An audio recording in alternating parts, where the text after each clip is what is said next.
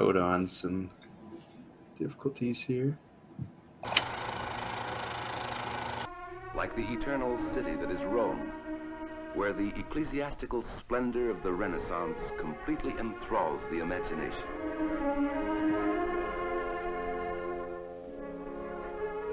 The dome of St. Peter's rises upwards like a heavenly choir.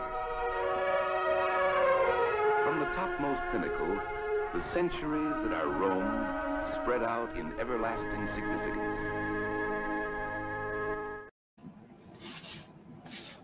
Hello, everyone, and welcome to this podcast this Saturday evening. Well, I just arrived 20 minutes late, so we're off to a good start. But we have two interesting guests on today.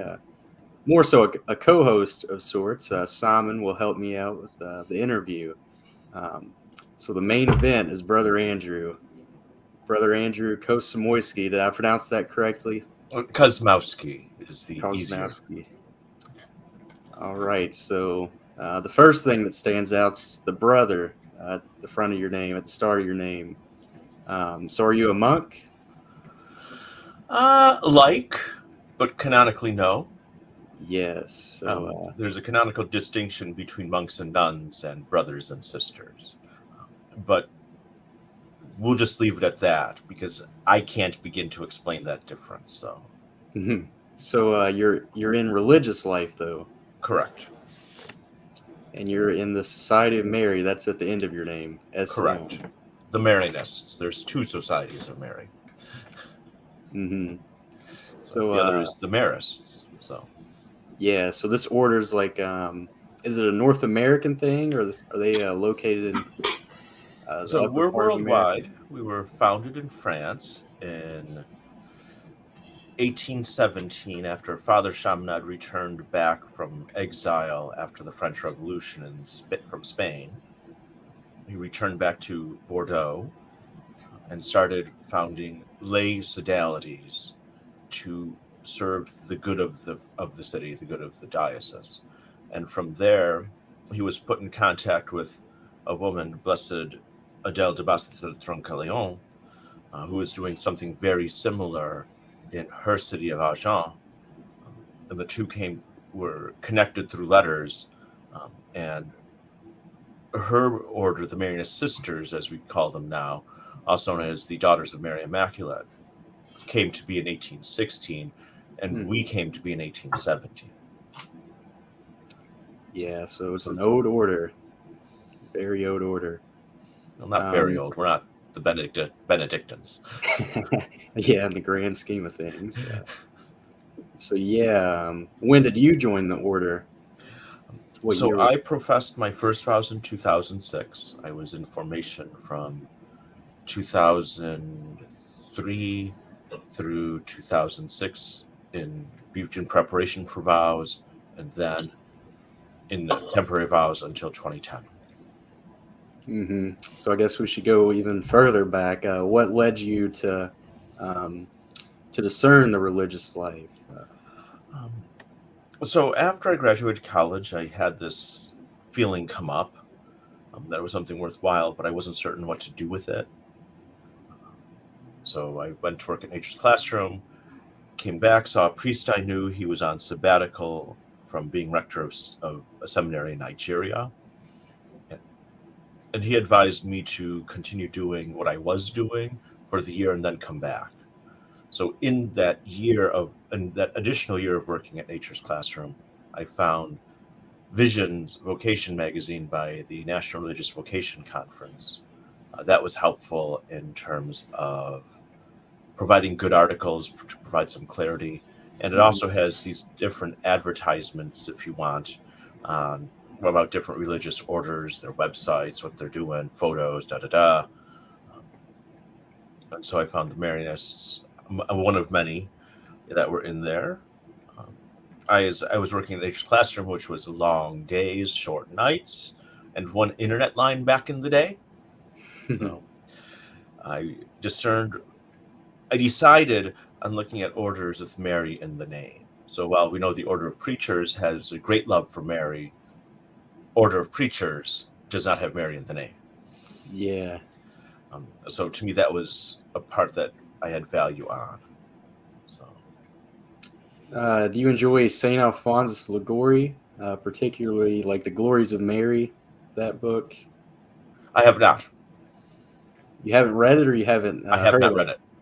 Oh, So, yeah, I need to read that one as well. It's yeah, it's a classic, I think, in Marian spirituality. But so yeah, did you have like any examples of people like in the religious life, or did you grow up around? Nope. None at all. Nope. So what were your first impressions of people in the religious life then, being an outsider? I knew that it existed. So that's an important part. I knew religious life for men existed. I knew that there were brothers. Not that I had met any, but I knew there were. So I can't say I had anything other than they are. Mm-hmm. And then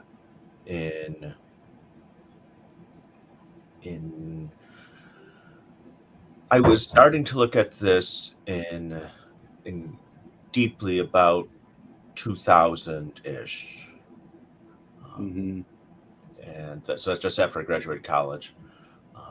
Thought maybe youth ministry, and that wasn't quite the direction God was pushing me in. Was close-ish. Yeah. Then So yeah, after you mentioned like a feeling. What was that feeling that you felt? The first impulse or catalyst?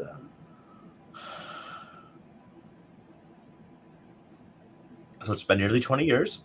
Yeah. Long time. But I think for me, I would say things like a longing. Mm-hmm. A longing for The community, or I would go and say a longing for feeling whole. mm-hmm. So do for you? me, I was starting to look at different religious orders. I started with the Marianists because Marian, the name. I was in an environmental education program, and we have a center. I had teaching credentials. We have schools. I'm not doing any of those things now, but that's okay. Mm-hmm. So that's kind of, I think, where I was going in my thought process. Why I looked at the Society of Mary. I then spent a week with the brothers here in Dayton at different places, and it just felt like I had found home. So you mentioned like the longing for like wholeness. So what were some of the things that completed that that filled that hole in your heart? Or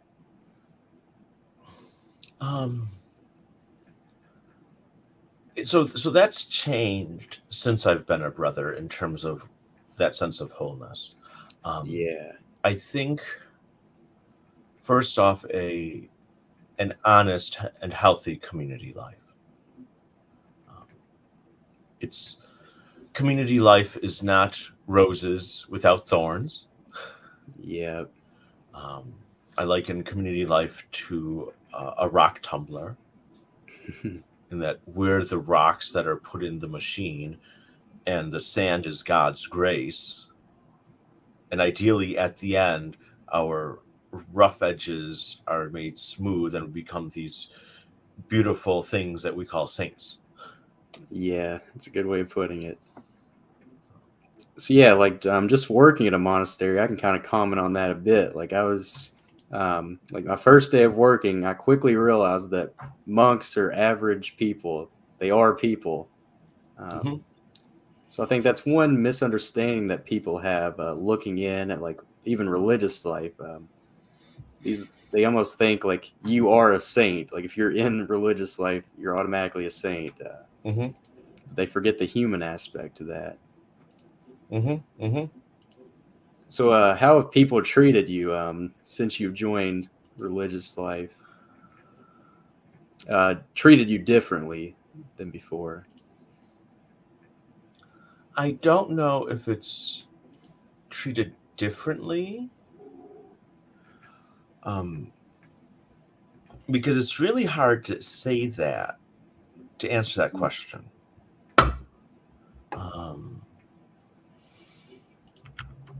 Certainly not my family. Yeah. As you hear in the gospel, there are no prophets in their hometowns. So not really my immediate family. So they don't call you Brother Andrew?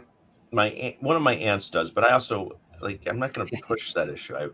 Yeah, I have it up here that way everyone knows. That is a little strange. Your own mother calling you brother, like in the case of a priest, father. See, I think that's the common way people in religious life or the priesthood do that. I guarantee you there's some out there that make their mother call them father. Or so yeah. So you haven't noticed too big of a change, like in how people see you, or how about like in their interactions with you? Do they I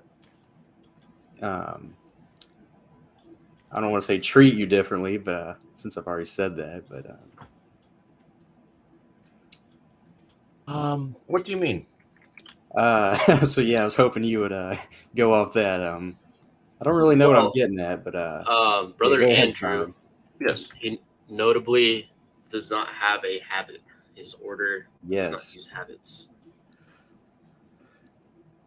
So yeah, do you have any thoughts on the habit, Brother Andrew? So I am wearing my order's traditional garb. The black suit, the white shirt, the white tie. This is traditional, since this is what men of the professional class, the bourgeoisie in France, were wearing at the time. So it has evolved a little bit. It's harder to find Prince Albert coats now than it was 200 years ago. But it's the traditional garb that we wear. It also goes back to something that's in our foundational documents. There's a letter by Blessed Adele to one of her sisters saying that Blessed Father Shamnad is going to found an order of men who will be the leaven of the world. So if we wear clothes similar to the world, we can easily be more hidden and be that type of leaven. So do most of the brothers wear like the suit, the black suit? Not all the time, more or less. Often. Particular apostolates, like funerals, professions of vows, jubilees, and ordinations. So and that's in my province. If you were to go to some other provinces, this would be more common. Yeah. So how would you respond to like the argument that like if you become a part of the world that people won't be able to see the example? Like you mentioned, it was important that you knew that people in religious life existed. So do you think like blending into the world almost eliminates that potential, I guess, of knowing that people in religious life are out there and that it exists as this distinct thing? I don't think that is necessarily the thing. I don't think that's necessarily the question you're asking, Michael. I think in the Catholic Church, we know religious exists, whether we're visible or not is a different question. And I would hazard that, like the monks at Gethsemane don't wear their habits all the time, I suspect. You're right. I suspect that for many orders that would have a traditional habit, they're not worn every time they go someplace or every time they're in the fields. In your case, with the Trappists there, Michael, that literally are in the fields. Not so much anymore. Once they stop making cheese, but That would explain why I can't find the smoked cheese on the website anymore. That's right. They still have the cheese boxes, though. They keep everything. Yeah, I don't want to go on a tangent, but Yep. So the brothers, like the sisters, don't always wear the habit.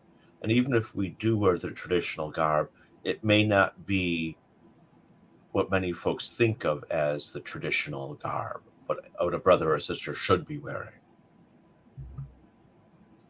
So. Yeah. So, what do you think of like the Dominican garb? Do you have any thoughts on that? It's sort of an offhand question. So my first question is, how do they keep them as pristinely white as they do? But no, I have no issues with. I don't have a question on habit or no habit. To me, this is a non-issue that a lot of folks want to make an issue. Mm-hmm.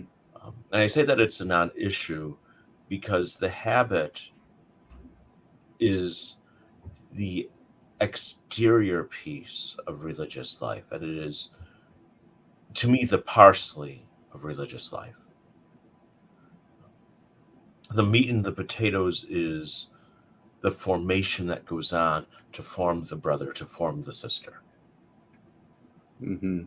And there are various reasons why brothers, sisters, priests don't wear the garb. Like, sometimes a priest just wants. We don't see priests wearing the clerics if they're going to the gym working out. Yeah. So sometimes it's a matter of being inconvenient for the time, for what they're doing. Mm-hmm. Sometimes it's, I just want to watch a movie incognito. Yeah. So it's not so much time off as much as that little bit of, I don't want to be recognized right away. Mm-hmm. So yeah, Simon, any thoughts on that? Any follow-up questions? Yeah, I mean, I'm a big fan of habits and them being visible. I don't want to be like the guy who contradicts, but I am a big fan of the order of preachers and their habit. Mm-hmm. And for me, like I saw back home, I'm all the way in British Columbia right now, but I'm from Virginia. Back in Virginia, we have a parish of Dominicans at the University of Virginia. And I once saw one of them grocery shopping, Mm-hmm. but they weren't wearing their habit. And I was like, that's strange. I thought it would have been really cool to see them wearing the habit out at the grocery store. Because I think that like the kind of witness and testimony that you bring to the world and to the Mm-hmm. public by just being out there, like wearing your religious habit, like no fear, no shame, is powerful. And it, for me, being someone who's interested in the Dominicans, and also I think for a lot of people who are maybe a little bit afraid of their faith, like people like knowing that they're Catholic, seeing the habit, someone wearing the habit out in public like that can make Mm-hmm. them, you know, feel stronger and feel better about like being publicly Catholic and like not being ashamed and afraid about it. So yeah, that's I've heard that exact belief before, but I both agree and disagree with Andrew, Brother Andrew. Mm-hmm. So yeah, I agree about like the time and the place. You don't always have to wear it, like going to sleep. Yeah. Or going to the gym, like fair enough. Yeah. Yeah. I guess yes, like the argument for like a uniform is like people at the post office, so what are they called? The deliverers, the mail deliverers. Delivery men, I guess. So they wear the uniform. Firemen wear the uniform. Police officers wear the uniform. And so it kind of like represents who they are in society. Like you see a police officer, you know that's a police officer. You see a clown, you know it's a clown. But so yeah, there is. But you mentioned like there is moments where you feel the need to go incognito, such as like going to the movie or. So yeah, can you expand on? Yeah, the gym. Have you ever seen any Dominicans go to the gym? Do they keep the habit at the gym? But yeah, can you why do you feel the need to go incognito, like to take a break from everything almost? So, to be clear, for us, our foundation, we've been dressed like the people. So that way we can better be that leaven for the world, that secret religious order that Blessed Marie de la Concepcion would speak about. And she is also Blessed Adele, just so you know, I'm referring to the same person. So it is just that it's coming out of the French Revolution in some ways, that Father Chaminade believed that a new type of religious order was needed for re-Christianizing France. So he felt that the robes were not the best way to go about. Whereas by dressing as the people who have seen folks in robes being decapitated, especially when you remember that in the French Revolution there were 2 periods of exiles, and Father Chaminade was forced to leave in the second wave, but never left during the first. Yeah. So it was a question of, does Father Chaminade want his sodalities, the religious orders he helps found, to literally be killed off? So for him, it was a matter of, in some ways, protecting his disciples, so that way we wouldn't be necessarily recognized right away. But the dress became, this type of dress became so well known for us that we would become known as, in wearing this. So, well, some of the brothers have shared a story of one of the students in the school they were working at died suddenly. And the brothers all went in the black and whites, and one of the folks commented, "Oh, look, the brothers have come." So we've become known with wearing it. And if we don't wear it, that's not the end of the world. Like where I'm at now, everyone knows that I'm a brother. I don't have to wear this to make that mark. Whereas when I taught parish school, and the contract was the brother will dress in garb traditional to the order, I had to stress, this is the order. This is the garb traditional to my order. See, I think to provide some further thoughts, maybe a new aspect, the reason I started wearing suits and stuff was just to remind me that I'm in like the presence of God, the company of the angels. It's like I think that's one of the things that kind of helped me get out of sin almost in a way, because like if I lose that knowledge of being in the presence of God, I'll quickly fall into sin.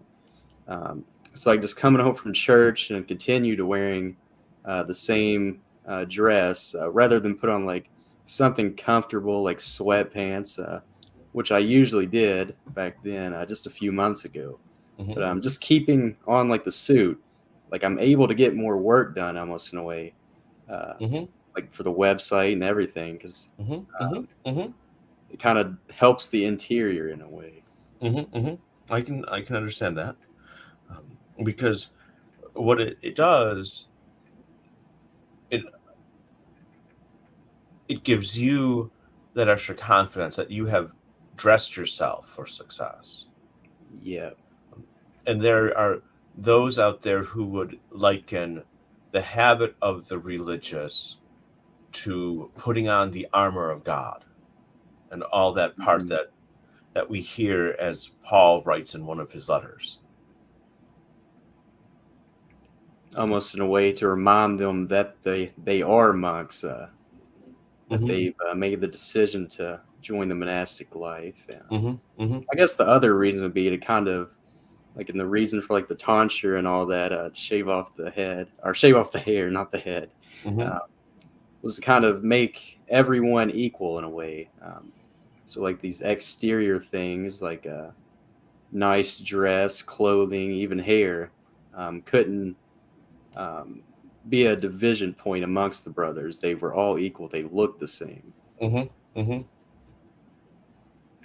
So yeah, another order that wears like the suit, the black suit, is the Geek Squad at Best Buy. You're familiar with them? I don't know. Or the Church of Latter-day Saints. Oh yeah, you're Yeah. right.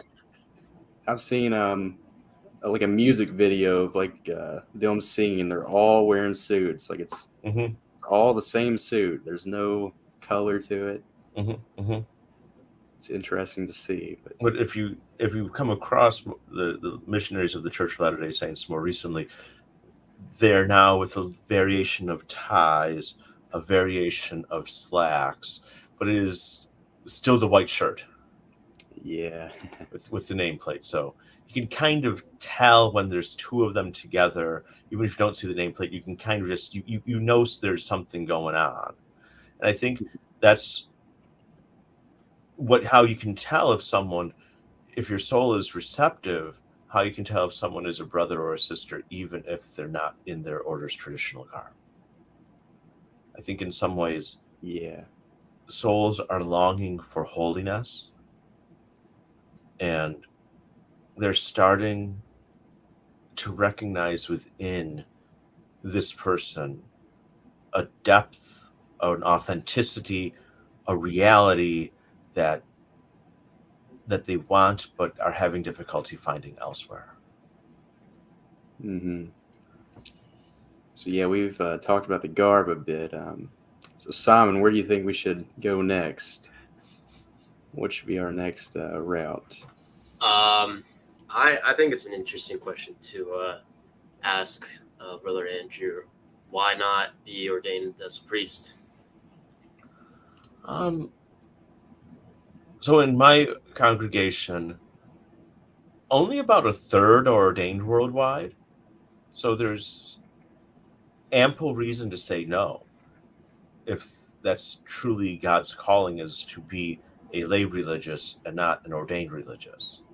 And there's ample opportunity to say yes, if the calling is to become an ordained priest, deacon priest for the order. For me, the answer was no. And that was the right answer, because yes would have been for all the wrong reasons. So like it would have come out of me and not coming out of God. And we have enough priests in the church today whose ordination is coming out of themselves and not out of God's will for them. We don't need one more. We're dealing with the ramifications of that already in the world, and not just the normal human sinfulness stuff. Yeah. So what I also saw, this might be a sub question, of why an order and not the diocese. Sure. So I also felt the diocese, from my experience, was a lonely life. Just the priest in the rectory in the small rural parish with limited goings-ons, if you would. Like my parish, there was no youth group, so we were just the catechetics. So it's a matter of, so how do we do this? I'm just like, no, I know I can get into plenty of trouble myself on my own. I do not need the devil saying, ooh, do this, do that. Like, I can do this or that without the devil when I'm living alone.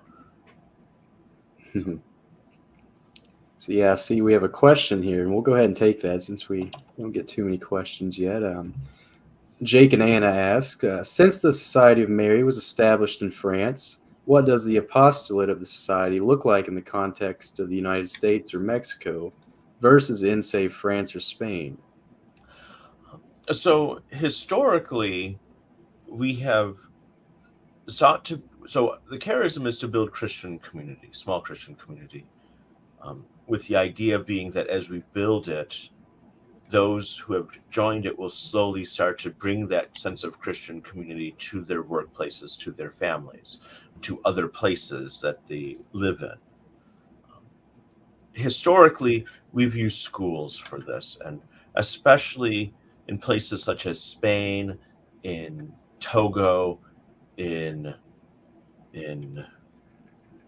Eastern Africa, the school is our vehicle for helping to form a small Christian community, with the idea being that the students can then help catechize their parents. In the United States, and in the United States and in Spain, this education sense took different turns. So it's not just in schools. In Spain, many of the brothers are still in schools, but we also have a publishing house for textbooks there, well regarded throughout Spain and the Spanish-speaking world. And the Spanish equivalents of the Newbery and Caldecott are sponsored by Editorial SM, our publishing house. Say that 5 times fast. That 5 times fast. Got me. But in the States, our sense of education shifted first from parish schools to secondary schools to universities. And that's been the trend. It's not how we first came. We first came to Dayton, and we founded more or less a secondary school. I'm not fully certain of the history of St. Mary's Institute as a whole, but I do know that it was partly a secondary school. It was a boarding school as well. And from that sprung Chaminade, which moved just closer to downtown Dayton, and where St. Mary's Institute became the University of Dayton. So we entered into higher education in a few different places. St. Mary's University in San Antonio and Central Catholic sprung from the school we had that is on the Riverwalk now, called El Colegio. And that's not a high school anymore, but the two sprung from that place, from where our first work was. And in Honolulu, we have St. Louis High School and Chaminade University. So in Ponce, when we were in Ponce, Puerto Rico, there was El Ponceño, the high school, and then there's the Catholic University still in Ponce that we helped establish. So we've had these two different expressions of education. In India and in Eastern Africa, the sense becomes different. So we have the traditional education, if you would, the schools, but in Eastern Africa and India, there's little institutes that help teach trades, like tailoring and that. I think tailoring, welding, other pieces because we understand that these are skills that our students can use in the world to get them to have money on their table so they themselves can have families. Yeah, and so I shouldn't have been surprised that you know a lot about your order, a lot about the history and the different locations. But speaking of surprises, what's the biggest surprise that you've encountered so far in the religious life that you didn't expect coming in?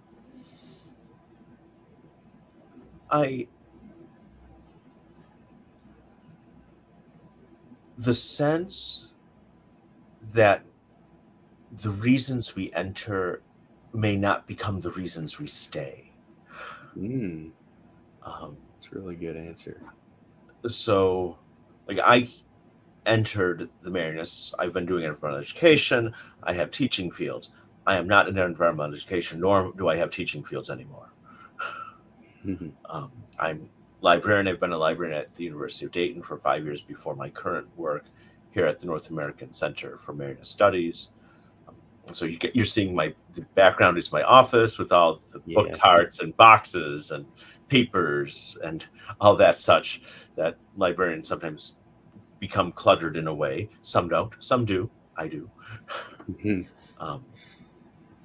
So we have that part right there of I entered an order because I figured I would be teaching at one of our schools, and I'm no longer at one of our schools, and I've been nearly 10 years out of high school education in terms of working in one of our high schools. Yeah. So you mentioned that 10-year mark, or you mentioned 10 years, but I've heard firsthand from monks that around year 10, like a lot of temptations creep in to like give up religious life to go back Mhm. into the world. Mhm. Did you experience that as well? So I experienced that during my novitiate. So Mhm. the novitiate is a phase of intense formation. So the candidate learns about the order's history, the order's spirituality, some basics of the scripture, some basics of liturgy. So that way, in some ways, we're becoming church professionals. Mhm. So for me, it became a sense of around Thanksgiving. So we're maybe so maybe 3 months in. Um, the doubts started to come up, Yeah. and they went away the first Wednesday of Lent, not Ash Wednesday, but the first Wednesday of Lent, where we have the Old Testament reading is Jonah converting Nineveh. Yeah. What's the name of that But Wednesday? It's like first Wednesday of Lent. Giacima or something, isn't it? I don't know. So in the ordinary form, it's the first Wednesday of Lent. Simple enough. But the gospel takes that passage from Jonah and says, Jesus says to the Pharisees something like, only the wicked seek signs. And here I've been seeking signs. Do I stay? Do I go? And like, oh, okay. If we were sitting and not standing, I'd be crawling under the chair right now, but I'm standing, so I can't. Okay, that's clear enough.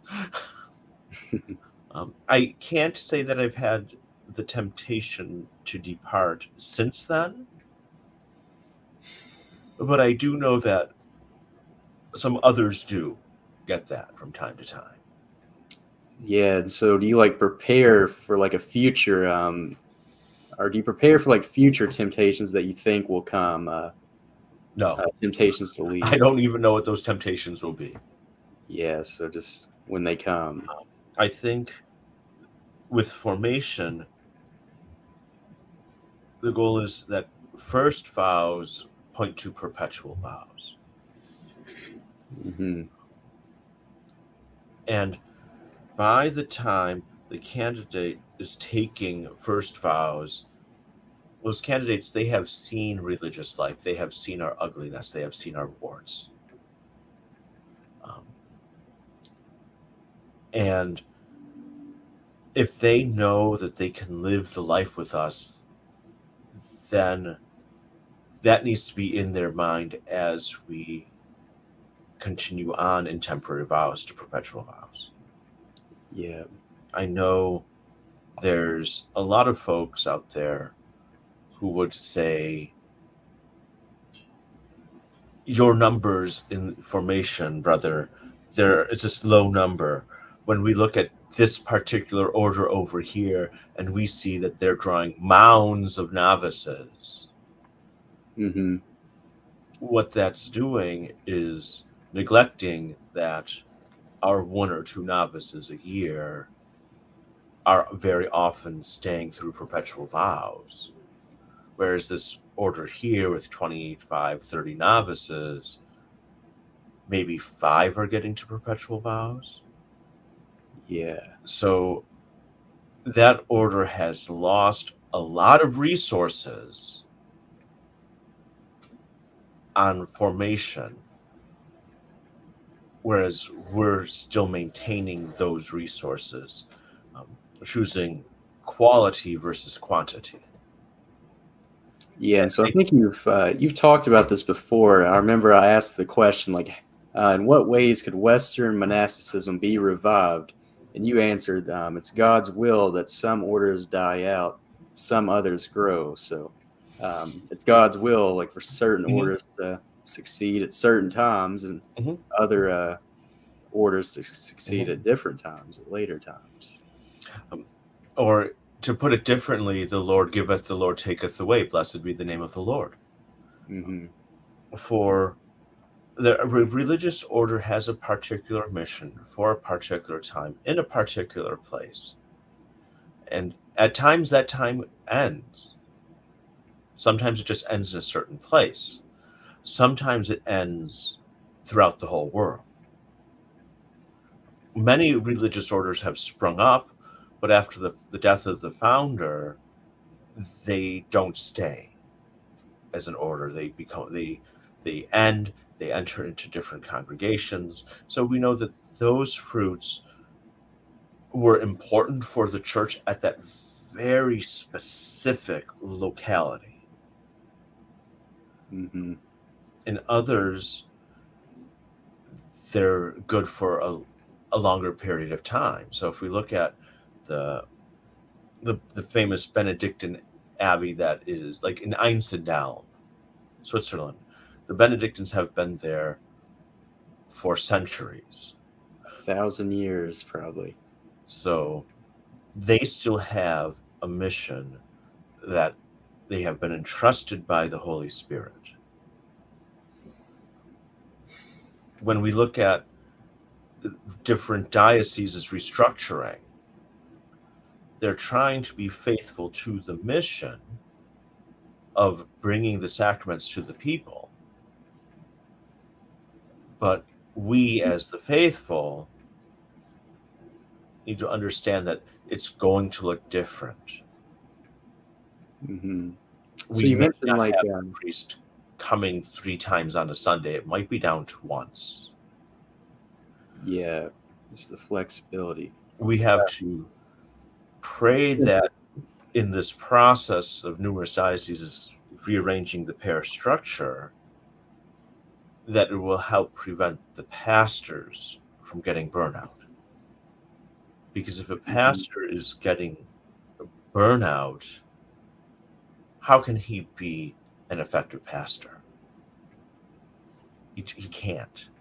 So in some dioceses, we're seeing larger, we're seeing what's called families of parishes, but really they're canonical. The family of parishes is really the canonical parish of the merging of 2 or 3 or 4 parishes together, not for the sake of closing churches, but for the sake of preventing the priests from being pastors when they're not ready. And then getting priests who lose their fire for, so there's that zeal for souls that they're supposed to have, because a lot of their work is now being administrative instead of pastoral. So yeah, how much more time do you have, Brother Andrew? I know you. We got time. I'm not going anywhere. I can see my house window from my office window. But yeah, I'll let Simon. Simon, do you have any more questions off the top of your head? I mean, I was kind of wondering from way earlier now, with regards to like priesthood versus just being like a brother religious. What might a person feel who's discerning religious life, or priesthood, or both? So I think there's going to be a lot of overlap. I think it's going to be a question of things like an openness to serving God, no matter how Jesus is calling him, her to holiness. Because women are called to consecrated life or marriage or single life, and men can be called to diocesan life, religious life, or married life, or the single life. So So it becomes a question of, first, how is Jesus calling each of us to personal sanctity? From there, then it becomes, if we're looking at consecrated life, which charism, which gift of the Holy Spirit for the church at this particular moment of time is attractive to the candidate? Because that will be the path of holiness within consecrated life. So for a man, the question becomes, am I called to lay ministry, like catechists, youth ministers, liturgists, these types of pieces? Or am I called to diocesan priesthood, or am I called to religious life? And I think the question becomes, for those two, how far is the candidate willing to move to serve Christ? So for the Trappists, they generally don't move. Yeah. But they also generally don't leave the abbey, period. Mm-hmm. So they could have grown up right next door, and when they enter, never see the family again, except for their family's funerals. Yeah, and so that's what somebody in the chat asked. I don't know if you saw that, but they said, do you find that a large number of initiates get homesick? I won't say homesick, but I think for some, there's an over-romanticization of community life. I think there's the expectation that our sinfulness disappears upon entering the abbey, upon entering the convent. Yeah. And I think in some ways it looks like it's amplified, but I think it's more, we become better aware of our sinful tendencies. Mm-hmm. And so it looks like it's amplified when really it's just the windows being washed a little bit more. And we can see our soul that little bit better.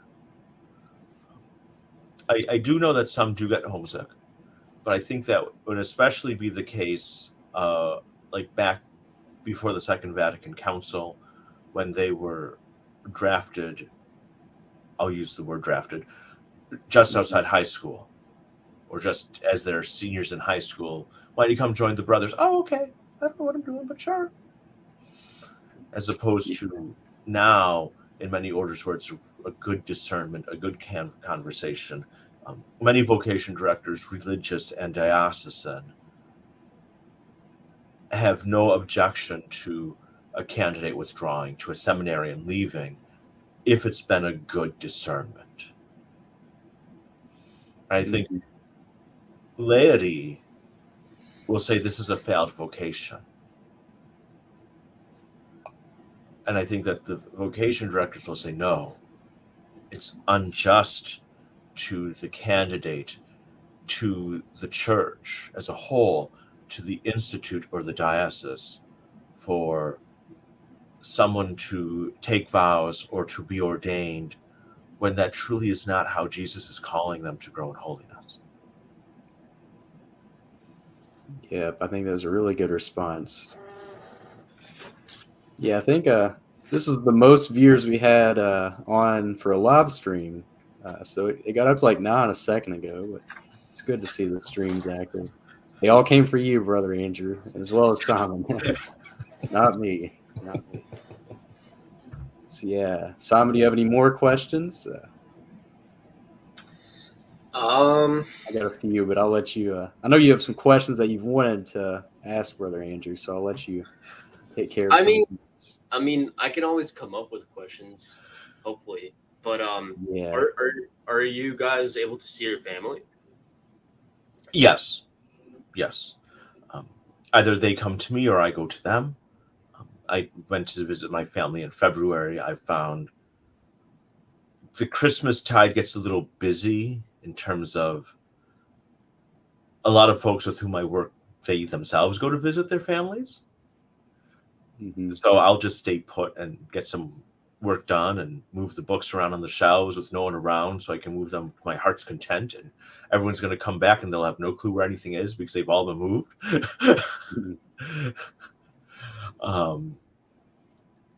That happened in January. That is a true story. I moved them in December. January, someone was looking for something, like, wait a minute. Those are on that shelf over there before Christmas. So yeah, so in my congregation, we're encouraged to visit our families with some regularity, and the families encouraged to visit the brothers with some regularity. So, Do you know how that varies from order to order? I suspect some, like the Carmelites, like Saint Therese of Lisieux. If you read a story of a soul, her family would visit. Well, her sisters who were in the convent could just stay there, and they could talk during recreation or periods like that. But her family that were not in the convent, they would go in the parlor. The sisters would be separated by a grill, so there would be a distinct separation in the visit. I suspect something kind of similar with the Trappists. That the family, if the family does come for a visit, there's going to be a special parlor or something. Yeah, across the street, there's a retreat house. It's called the Family House, just for a family to stay. Probably 30 rooms, so it's a pretty big facility. But yeah, Elf also asked a really good question. Have you felt like you had to revert to your old ways when around people from your past, particularly those who aren't Christian?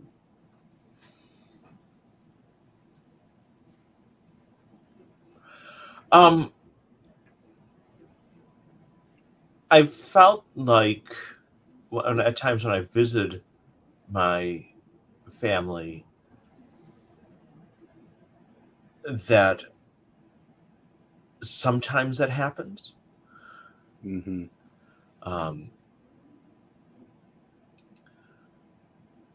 I think with a lot of the friends, I haven't really seen many of my high school classmates since 2006. Like, we were supposed to have a 25-year reunion recently in 2021, but you tell me what happened with that year to figure out what happened. It was a blessing. You got out of that. But a lot of my closer friends now, I've gotten to know since I've been a brother. So it's really kind of hard for me to answer that question. And it's not anything other than time.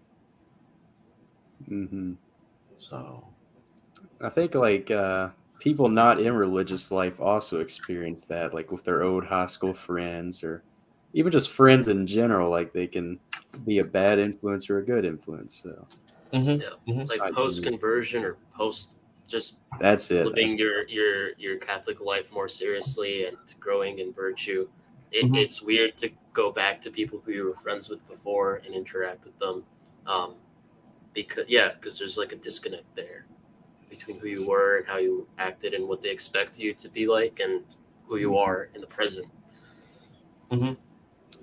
So yeah, we can use that for a good basis for a question. But I'll ask another question first. Are there any people, your brothers, fellow brothers, that are a hindrance to your self-improvement, like your calling? So let me say what has been attributed to St. Francis of Assisi. What do you like most about the community? The brothers. What do you like least about the community? The brothers. And it's like I said earlier with the rock tumbler, where we will at times scrape and scratch at each other. But we have to remember that it's out of love that we're doing this. And sometimes our humanness comes out over the love. And that can cause minor scratches, that can cause deep wounds. And I think that's where, when I talk about an over-romanticization of community life, that for some candidates, maybe they themselves are unwilling to deal with their own sinfulness.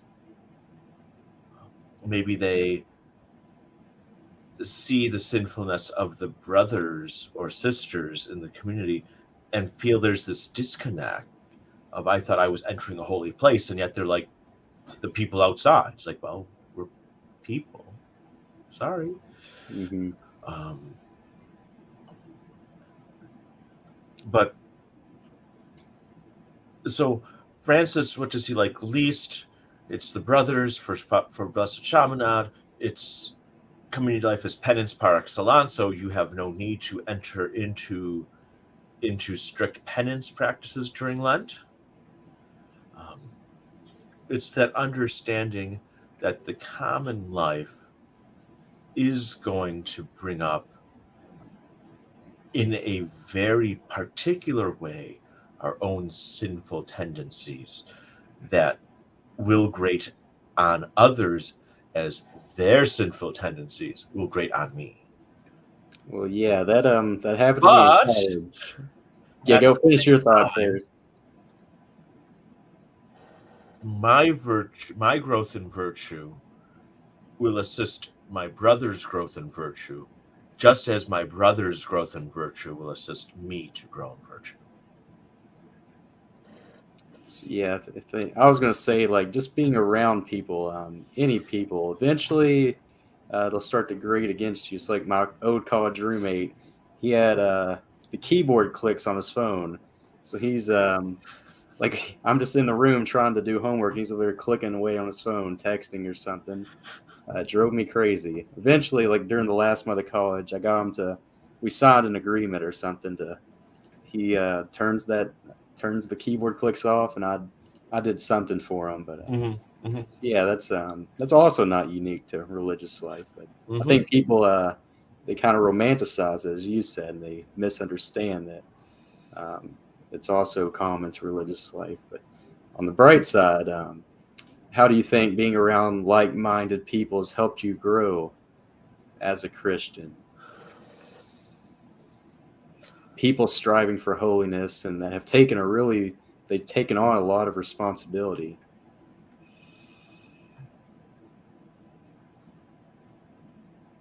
In fidelity to prayer, that the brothers show up even if they're tired. The brothers show up even if they'd rather be someplace else. To me, that is a helpful piece. Yeah, and so like just in my own personal life, when I get home from work, so I'll eat lunch first, but at 1:30, every day at 1:30, I'll drop my knees before the crucifix and just pray one Our Father and 3 Hail Marys. And that has really helped eliminate a lot of sin. Because usually back in the day, I would come home from work, I wouldn't turn to God, so I'd become distracted by things in a way. But just doing that, just those like 4 short prayers, it reminds me for the rest of the day of God, and that keeps me from sin. It's like I think it was Saint Teresa of Avila that said, if you remember God, you won't sin. So it's just forgetting about God. Yeah.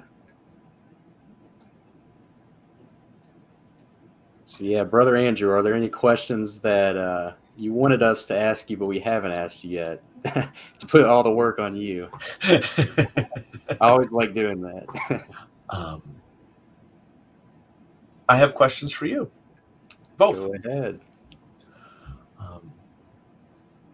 What have your experiences been with brothers and sisters?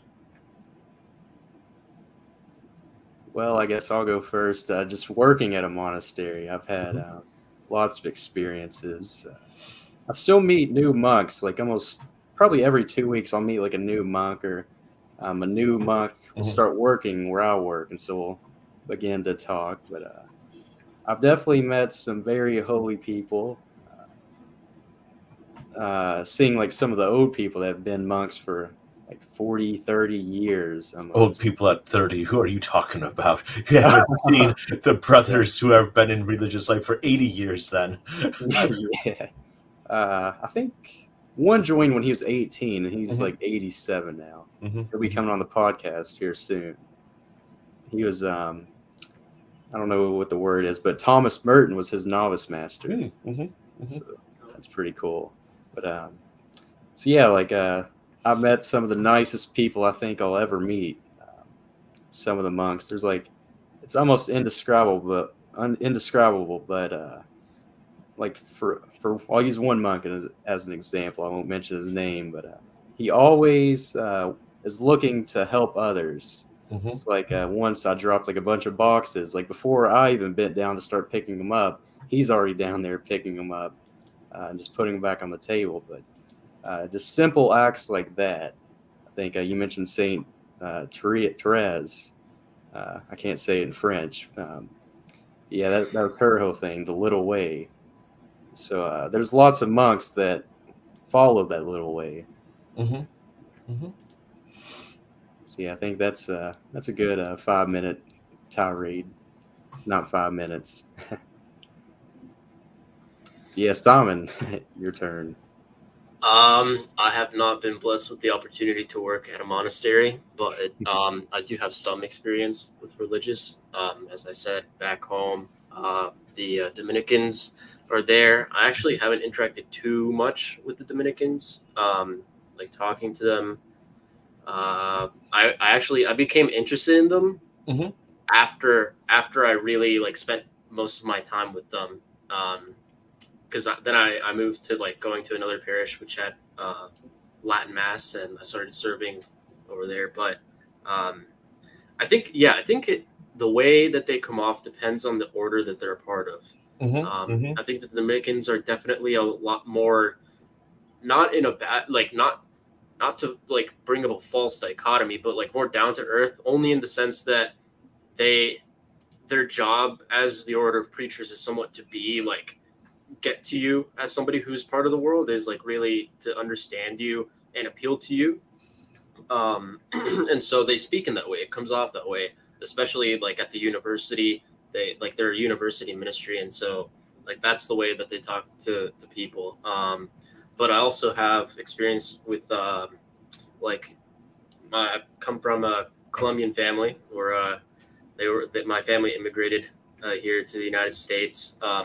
And so back in Colombia, we have a family friend who's an Augustinian priest, and he really strikes me as somebody special for the peace that he has. He has an incredible peace that I have never seen in, I don't think, many people. A few priests that I know, but not many people. But yeah, he has a lot of discipline and willingness to sacrifice himself for his order.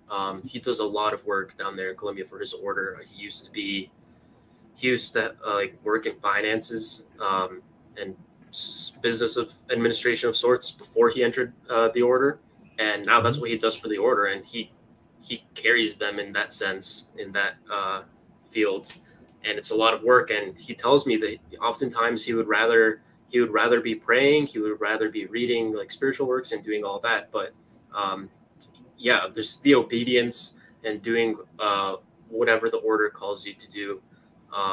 It's a great way to grow in virtue and become more holy. Like the Trappists, they have the motto "Ora et labora," work and prayer.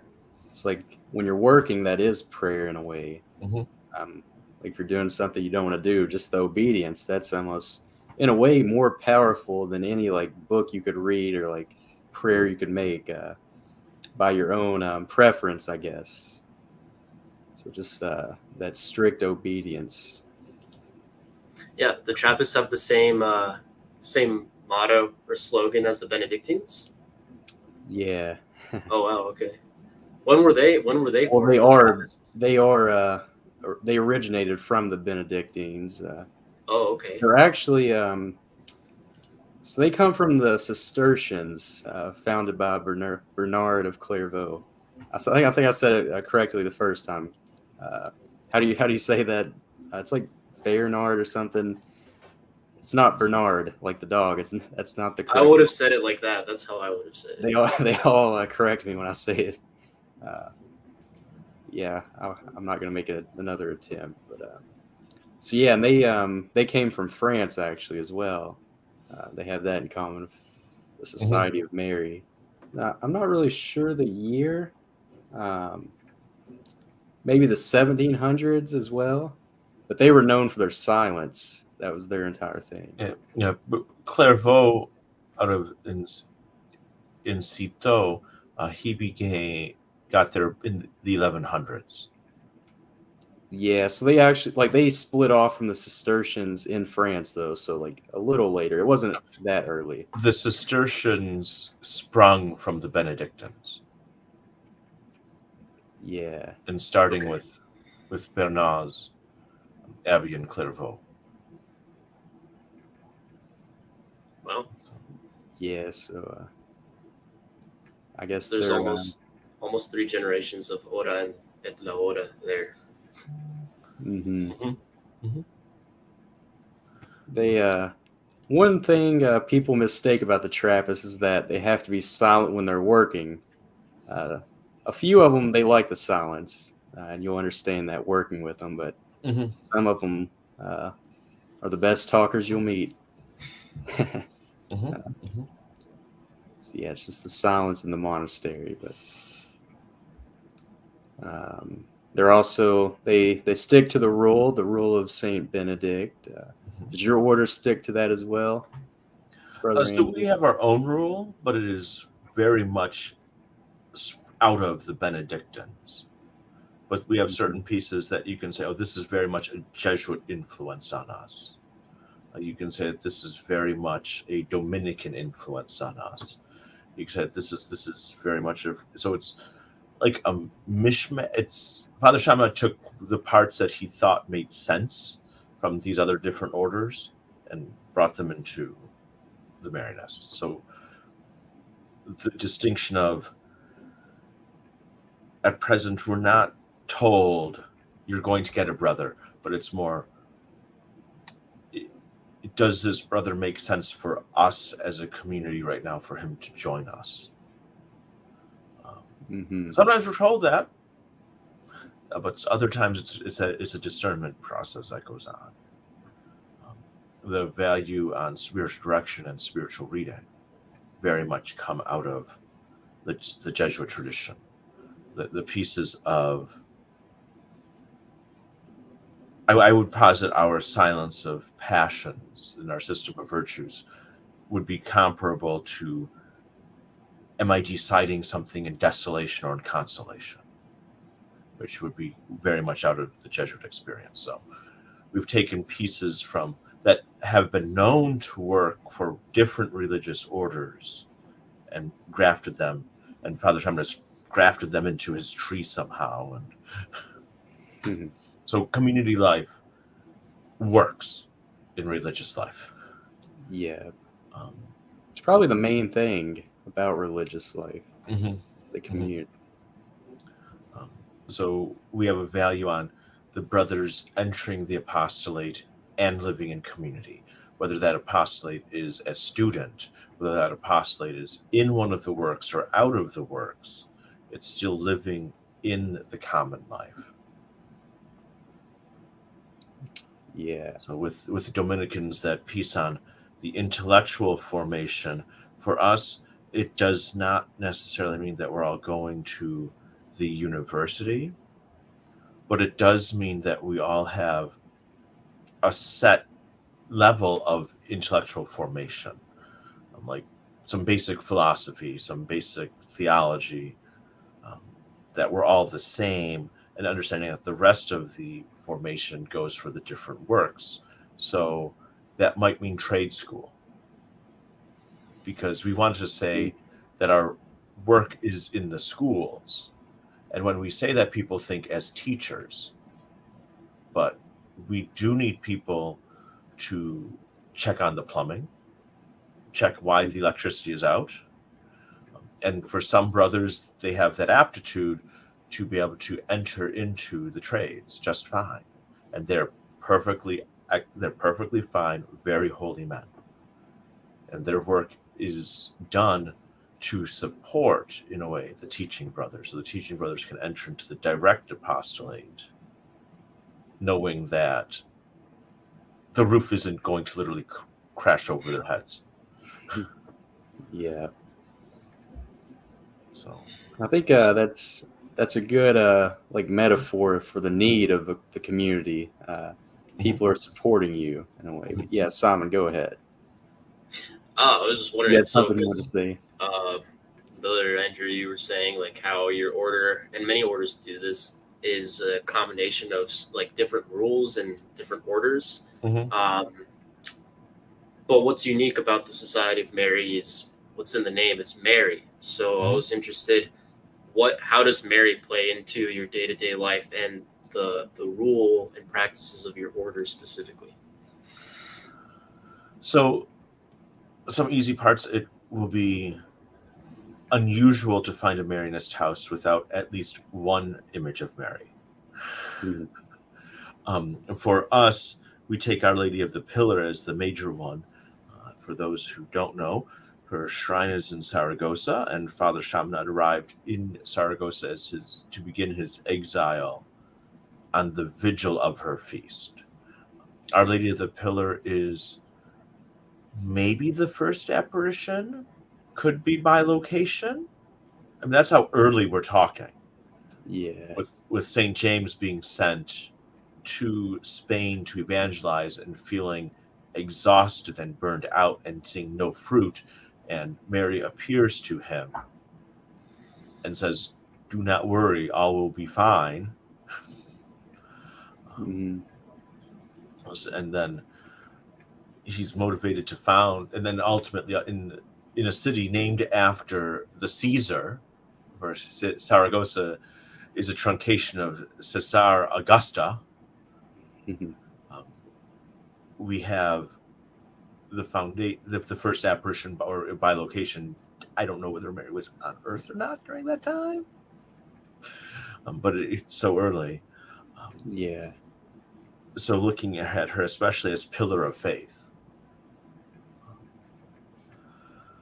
you'll see some different images depending on where the community is. So it will not be unusual to see Our Lady of Guadalupe in Latin American houses, but not in European houses. So part of it is the local devotion to Mary, and part of it is what is our major devotion. We take as our grand feast day the Holy Name of Mary, so that we can just cover them all. Yeah.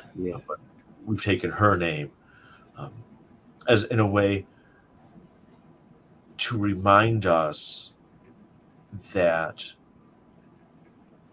it is her gentleness that helped form Christ. And so we should take on her gentleness in a way to help form those we meet. That's a good way of looking at it. To form Christ within her, she had gentleness and obedience to God. It's like to grow Christ within us, we also have to have those same things. I like that. So yeah, are you a big fan of the Rosary?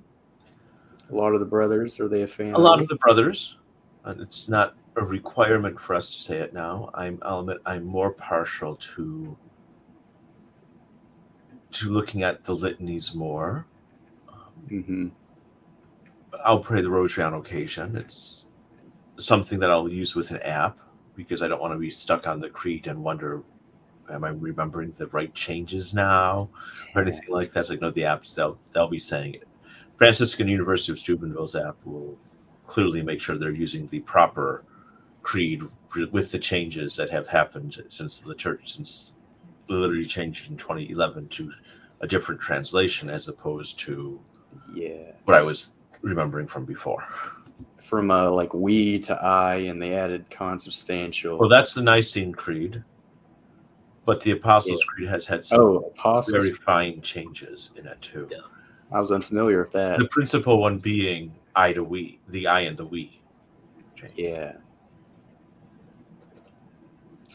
So yeah, I have a couple more questions, I guess. Going back a bit, you said, or I'll just say, like, a lot of people in the outside world, they have opinions about what religious orders should change or improve upon, get rid of. I'll ask those two things. So what do you think your order needs to get rid of? We'll go with the fun one first. That they need to move past, or I mean, besides our sinfulness, because that's really what I would start with, because the individual. Because we are sinners first. And the more that we can grow in virtue, the better we'll be in community life. So it's a really good answer. So yeah, what do you think your order does right then? What should other orders take from your order as inspiration?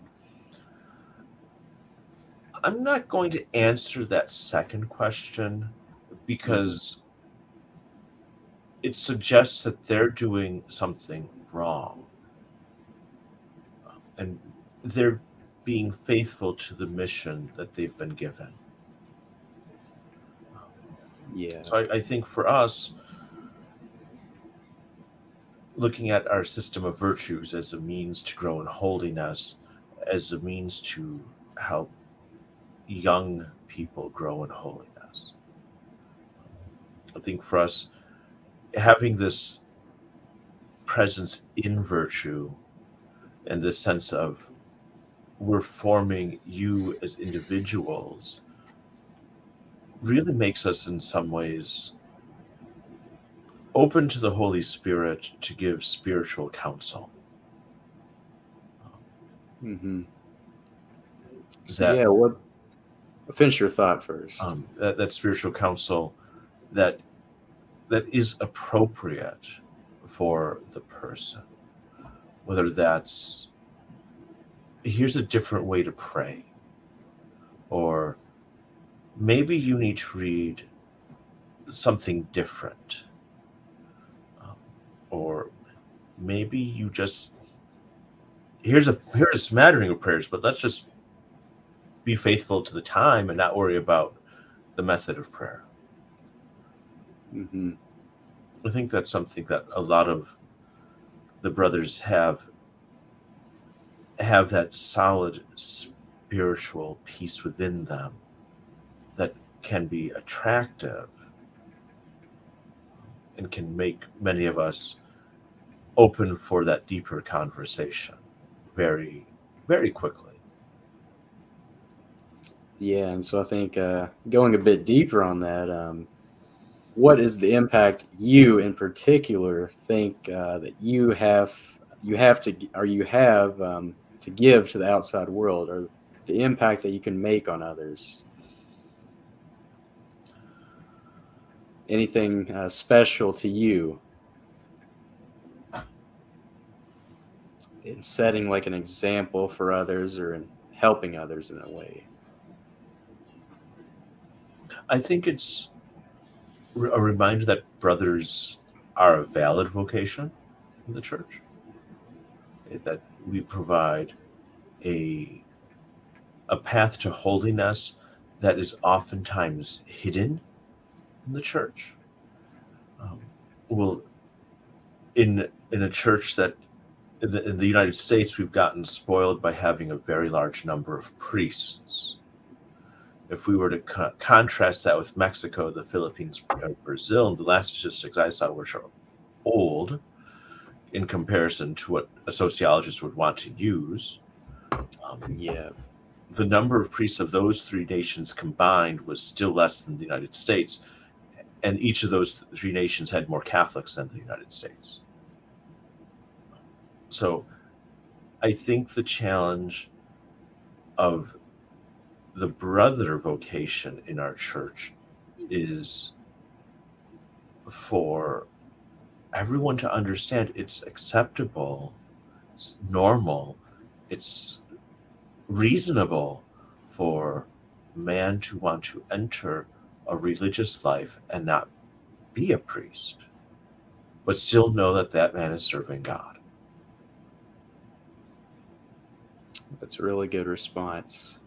And hopefully that's helpful to any of the listeners, like if they're discerning the religious life or even the priesthood. Yeah, I think it really is a big commitment, but I think you've touched upon some of the helpful aspects, like how it can help you improve as a person, just taking on that responsibility.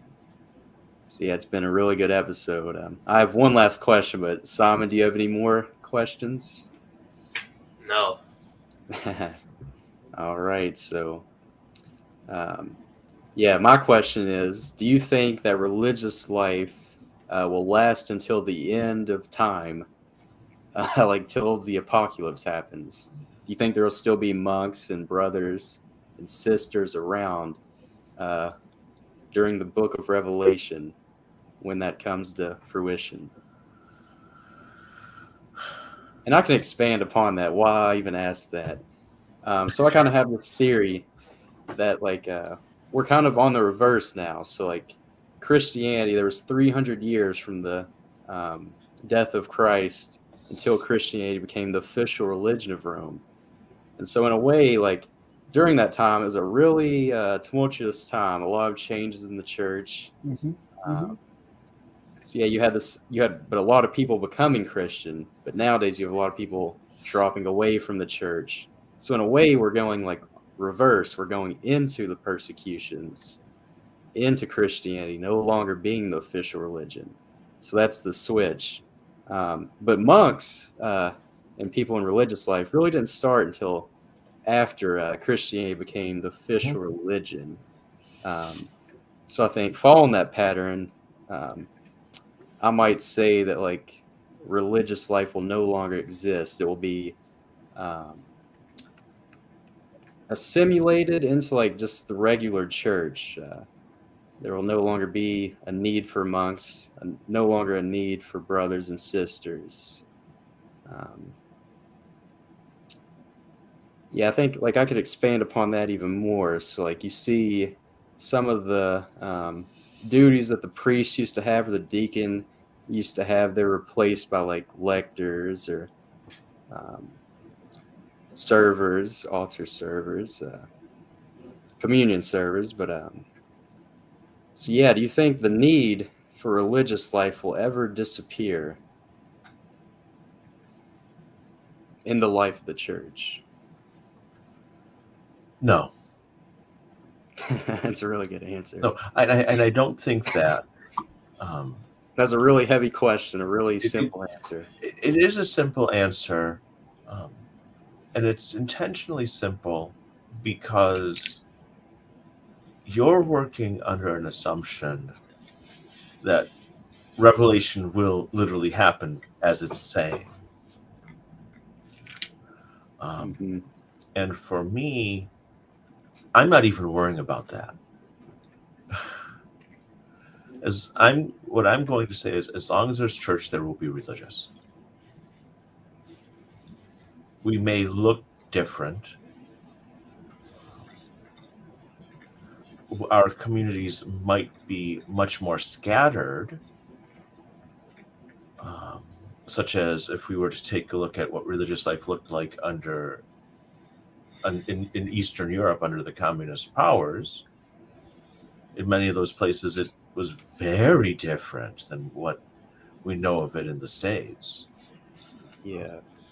But even in Japan, when there were no priests, when there were no brothers and sisters, they still had the valid sacraments of baptism. That was all they were going with. And what was nurturing them, in addition to the blood of their martyrs, was the prayers of the religious throughout the world, praying for the church as a whole. There are some folks that I've gotten to know in the past who are convinced that that the prayers of the monks and the nuns in the 500s, the 600s, the 1100s. If it weren't for those prayers, the world today would be very different. It would be worse. That would be the implication, but I would say it'd be very different. And I think maybe this is all speculation at this point, so don't be quote tweeting me out of context here, folks. But I think more maybe as a human family, it would have taken us longer to get to this point of the technological progress, of the intellectual formation that is more or less readily accessible. I think these pieces are what would have taken a lot longer. Maybe there wouldn't have been a journey in 1492 to the New World, but maybe that would have been in 1592. Maybe it would have been 1992.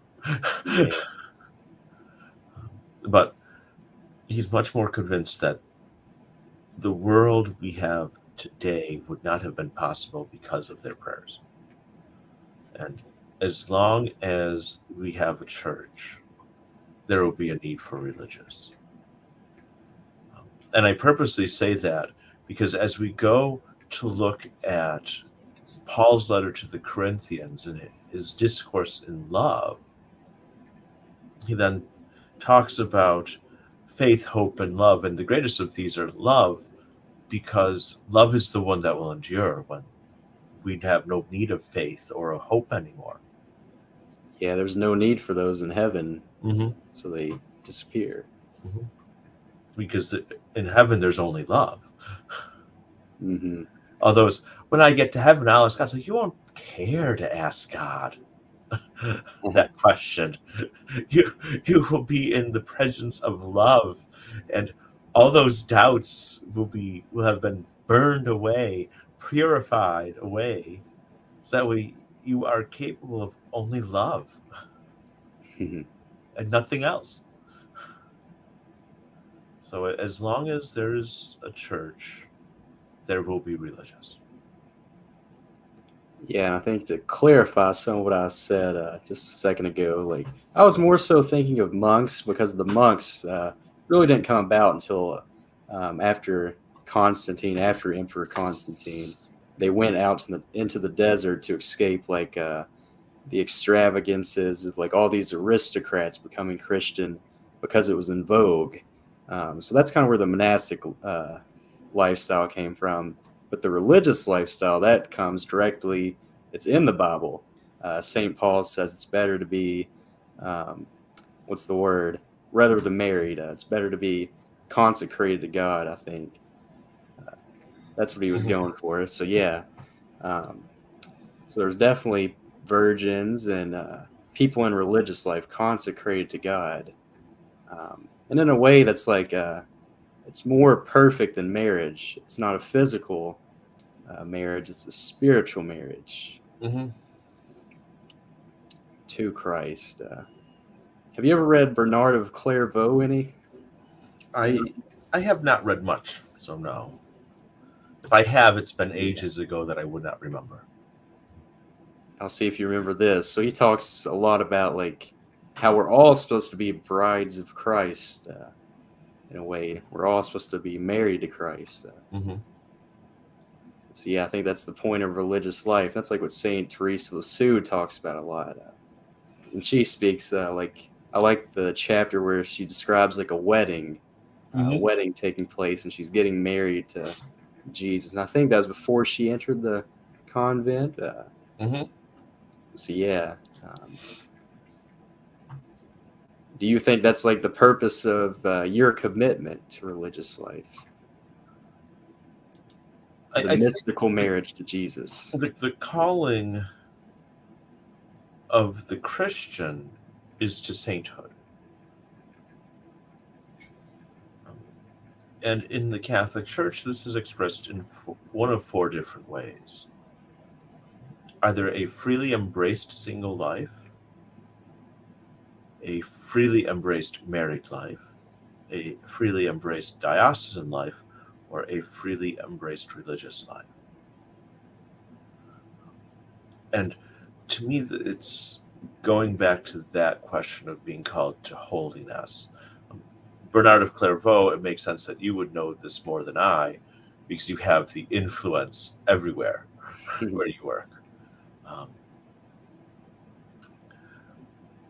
So I think I would say his sentiment in different language. Mm-hmm. So Clairvaux, so Bernard's point is we're called to holiness.